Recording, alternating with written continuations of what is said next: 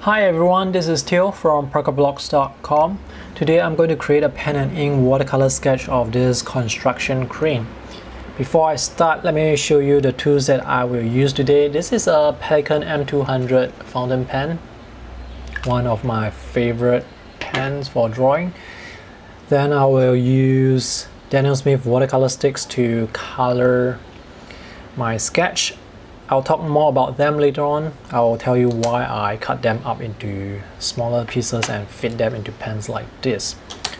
Alright, before I begin the sketch, let me show you what I usually do. So I will usually measure, get the proportions first. So in this case, I want to perhaps measure the bottom of this digger using my pencil. So from the edge of this pencil to my index finger, it's around this length. And let me compare it to this portion here. So it's about maybe 2/3. So we have 2/3 here and we have 3 here. So this is like 2 parts and this is 3 parts. So later on when I put this on page, I need to make sure that I have space enough to fit 5 parts. That's 2 plus 3. And using this again, let me measure it. Alright, this is about, so the height of this digger is much shorter. So this is again 3 parts, then this would be around 2 parts. And from here, I think to here it's about the same height. I will leave the ground as it is, but for this part here, I mean this is snow. I'm not sure whether I should draw it in or change it to something else like grass. Perhaps I should just leave it as snow, just leave it white so that it can provide a nice contrast to this digger here. But for the building at the back, I'm not going to leave it in because right now it's not making this digger very obvious because of this building behind. You can see that this shape here, now it sort of merges into this digger here. So if I were to leave this out, I can get the digger to be the subject of the scene. So I'm going to use my pencil to plot down the general proportion of the digger. So just now there was 2 parts here, 1 part here, 2 part here, and this is around 3 part. So it's something like this. So this is where the wheel, the tracks are going to be.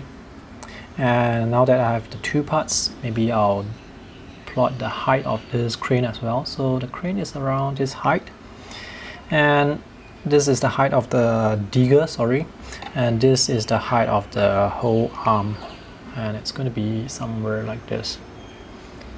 So by just placing some of the pencil markings, I can now ensure that my drawing will fit onto this page.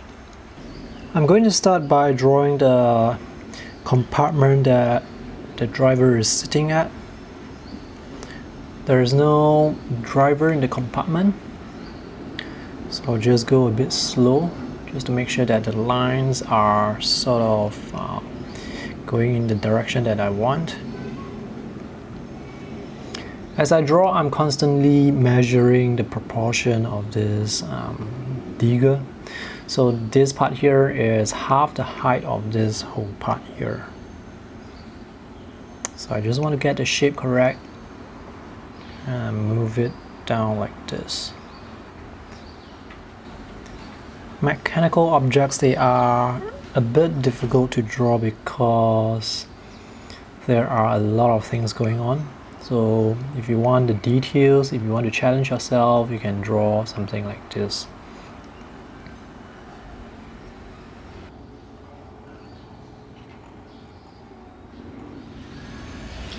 After drawing the big shapes, it's so much easier to fill in the smaller shapes that are within the big shapes.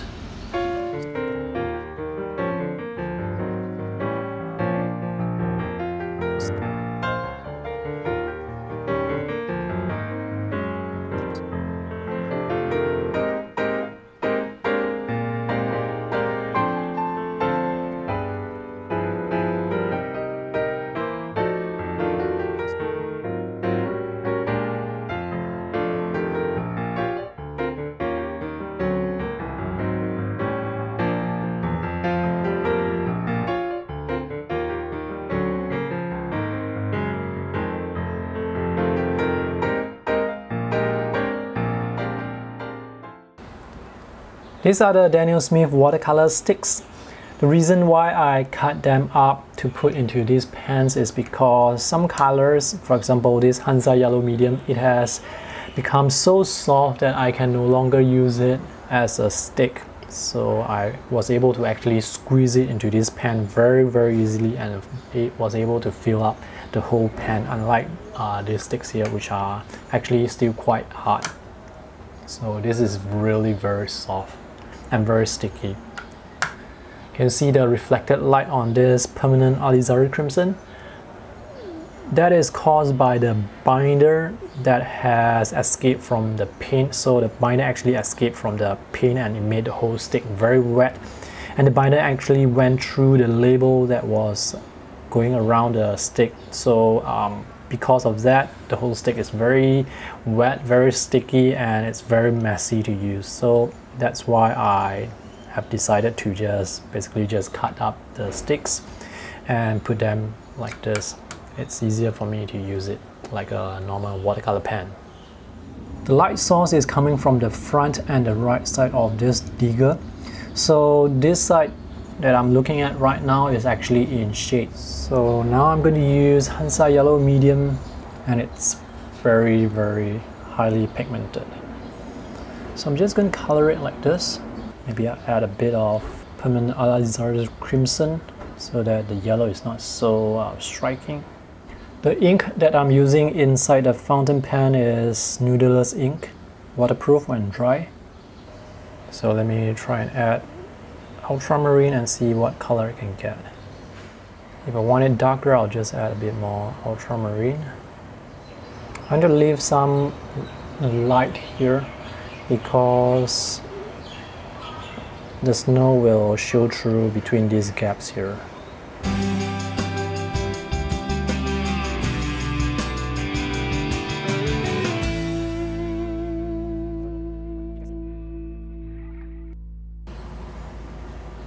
As I reach this area, I want to wash my brush so that I can blend the colors together, because the blue actually starts to fade into the white of the paper. This part should be white. Okay.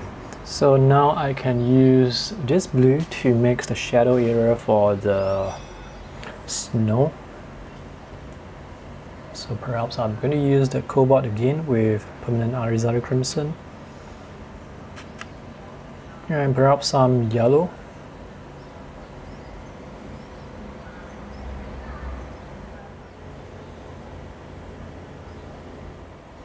I'm going to glaze over like this.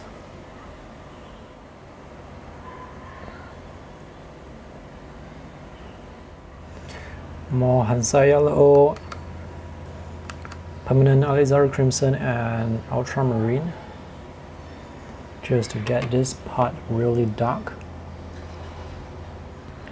Alright, now I'm going to clean my brush and add in the shadow area for the yellow. So I'm just going to mix yellow again and with some permanent alizarin crimson.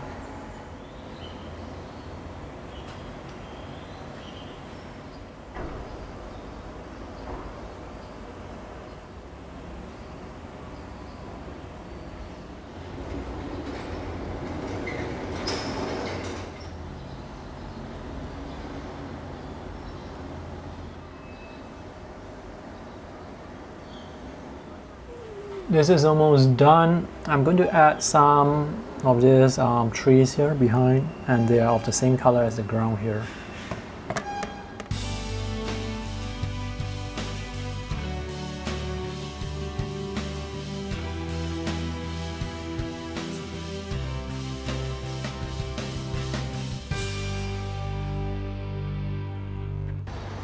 Alright, this is the completed sketch. I only use 4 colors: Hansa Yellow Medium, permanent alizarin crimson, cobalt blue, and French ultramarine.